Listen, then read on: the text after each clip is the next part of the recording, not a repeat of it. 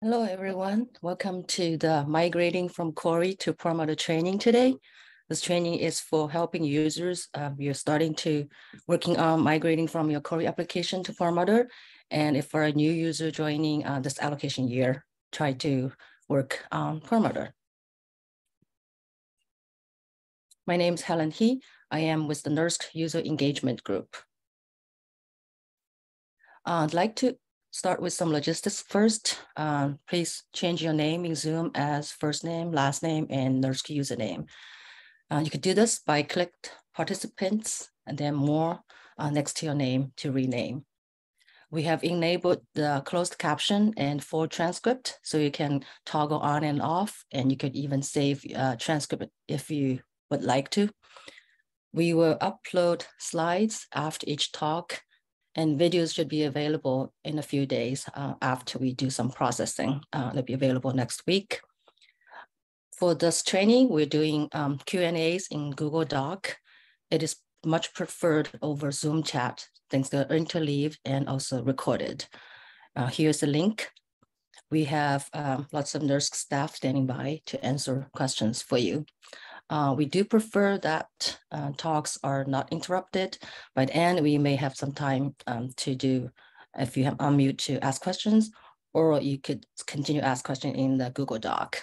We also have a section after all the talks just for Q&As.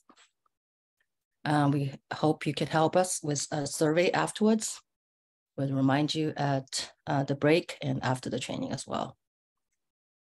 So about this training, first of all, this is a rerun of the December 1st migrating training with some minor updates. So if you missed this is a good training for you now, or for new users, because we have lots of new users joined the new allocation year January 18th. This training, I'd just like to mention what it covers and what it doesn't cover. It covers Perlmutter architectures, recommended programming models, some programming tips, and available programming environment. Especially, we will cover building and running jobs and CPUs and GPUs, focus on differences between Cori and Perlmutter. However, it does not cover teaching you coding and optimization of using CPU and GPU programming models, such as OpenMP offload, OpenACC, CUDA, etc. It also does not cover detailed usage of data analytics software and workflow usages. In some of the end of the talk, I have provide some information of documentations and trainings, especially for data analytics software as well. Here's a brief agenda. I'm doing this quick introduction talk right now.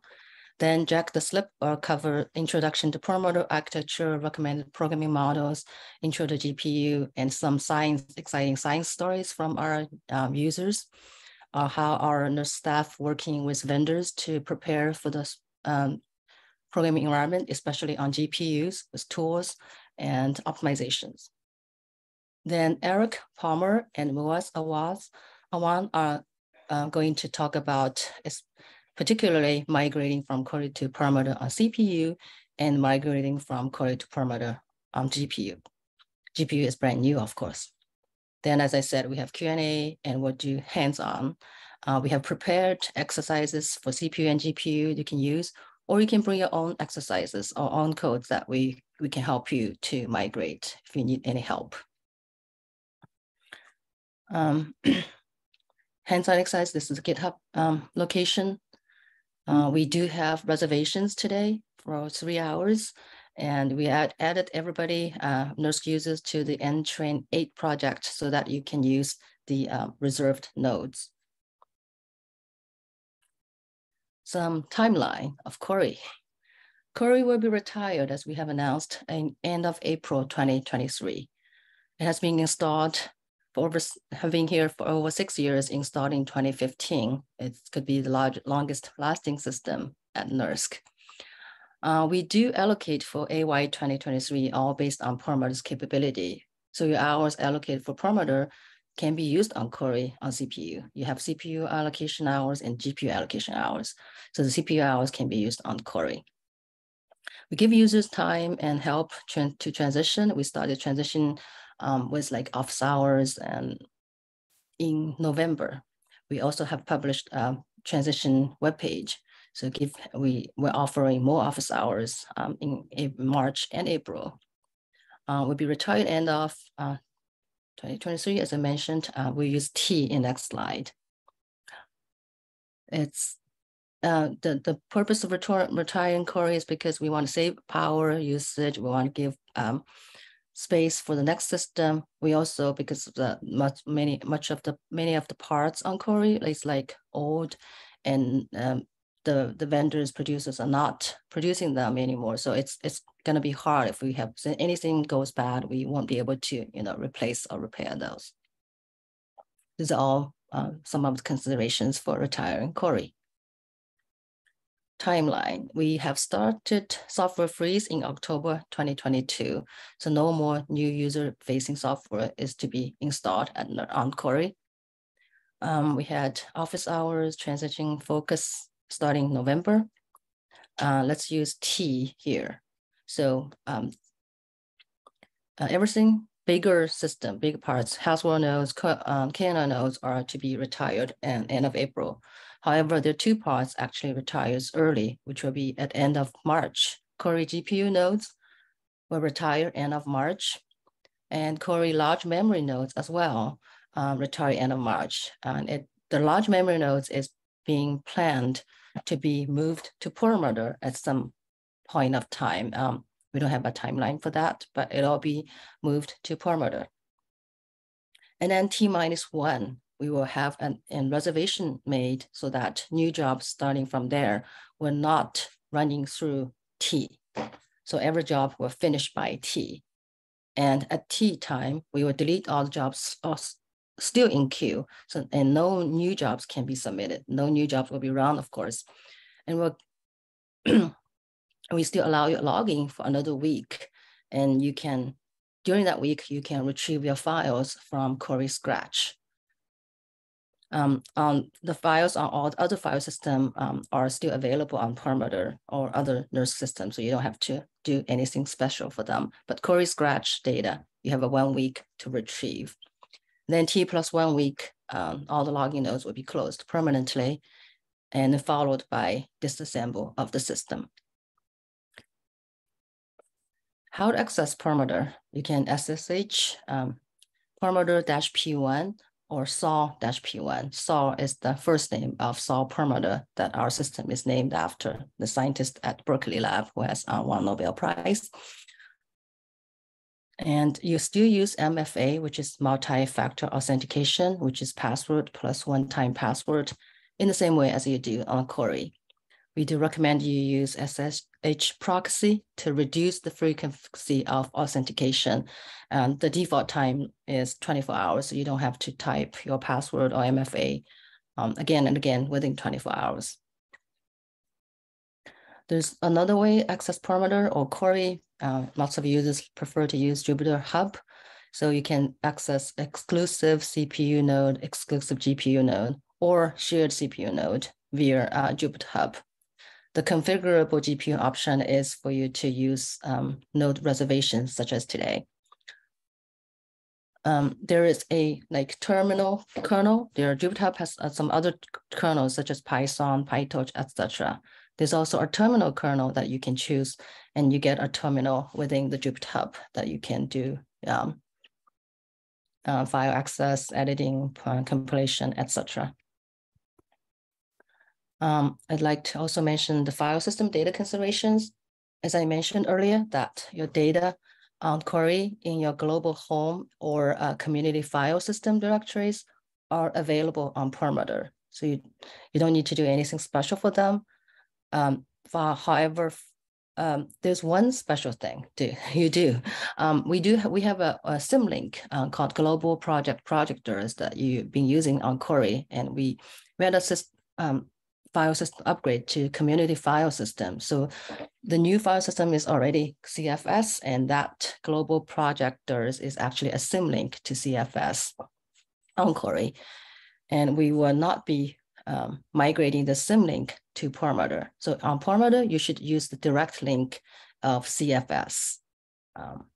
So be sure to remove this from old scripts if you're moving over from Cori to Perlmutter, and use the direct CFS directory, which is global CFS/cdrs. Files on Cori Scratch is not available, not accessible on Perlmutter. Perlmutter has its own Scratch file system, and Cori Scratch data will be retired with Cori. So be sure to migrate Scratch data. There's ways, we have a link here of how do you move your data to CFS or to HPSS. Or if you want to move to Perlmutter, there's actually two steps. You need a global endpoint from Cori Scratch to DTN to CFS on data transfer node. And then from data transfer node, use another global step, migrate onto Perlmutter. But details in this link. Now I'm going to touch upon some of the similarities and differences between Cori and Perlmutter comparison. Both of them use the familiar Cray user environment with compiler wrappers, little cc, capital CC, FTN for C, C++, and Fortran codes compilation. You also see PRG-ENV modules. You would use module swap or module load another PRG-ENV to get onto another environment for like such as GNU environment, Cray environment, etc. We also still use Slurm for batch scheduling, and you will see similar QoS, regular, premium, overrun, shared, etc. You will see similar CPU nodes, kind of standard CPU architecture. No major surprises there, except it's AMD processor CPU instead of Intel CPU.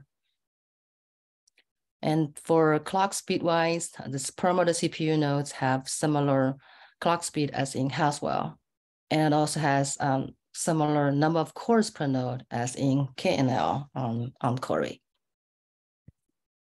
What are the differences?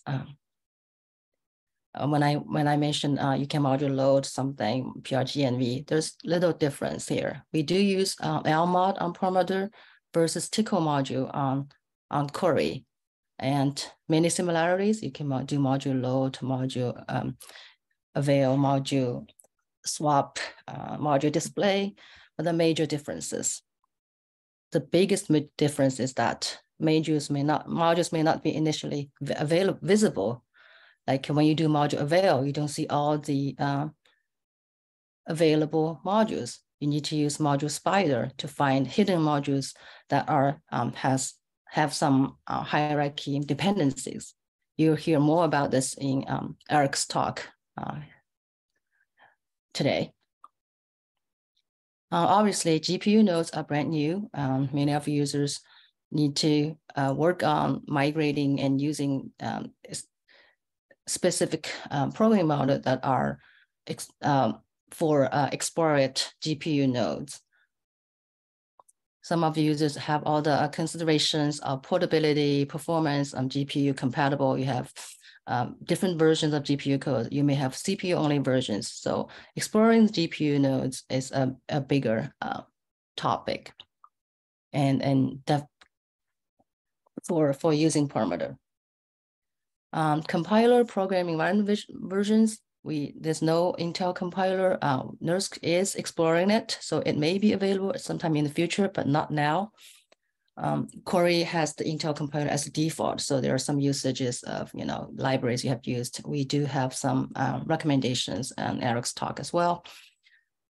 Then we do have a new NVIDIA compiler that has the best CPU and GPU support on Perlmutter. As I mentioned, this training is not covering the GPU data analytics parts of the usage, but here's some of the great links on our documentations on Jupyter, Python, Julia, Shifter, workflow tools, and machine learning, etc. I also want to point out lots of trainings here. These set of trainings covers using CPU and GPU, traditional simulation, GPU programming models, and lots of data analytics topics as well. So the lists with plus sign have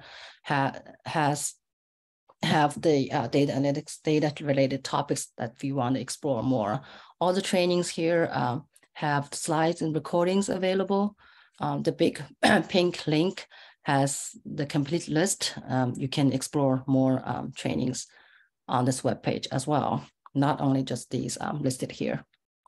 We had new user training, using Perlmutter training, GPUs for science, data day, AI for science, OpenMP offload, CUDA training, SQL training, and using NVIDIA compiler. So all sorts of trainings here. This page lists more information and further training opportunities. So we have migrating from Cori to Perlmutter documentation, covers lots of topics that we covered for all the presentations today and more. And we are having more office hours. We have had 10 office hours since November, met with 150 plus users, with 2 more scheduled in March. Feel free to come and bring your own codes, or just some users just stop by and listen to other people's questions and answers as well. We are having another training in April, early April. It's N ways for GPU programming bootcamp, especially geared towards new users, new GPU users. So it'll introduce the various programming models, OpenMP offload, OpenACC, CUDA, standard language parallelization, and with hands-on exercises for each programming model, plus a mini challenge. They'll be paired with a team of others to optimize the serial code, and there will be a winner. Then there's DOE cross-facility workflows training on data workflows, GNU, Parallel, Parcel, Fireworks, Barsum. Pay attention for the deadline or application deadline of these trainings as well. We're also working on another Cori training, which is Cori is a developer tool to help you inserting OpenMP and OpenACC directives for CPU and for GPU. So, which is very handy tool. And that is all I have. Thank you very much for your attention, and welcome again. Excited for you to start using Perlmutter.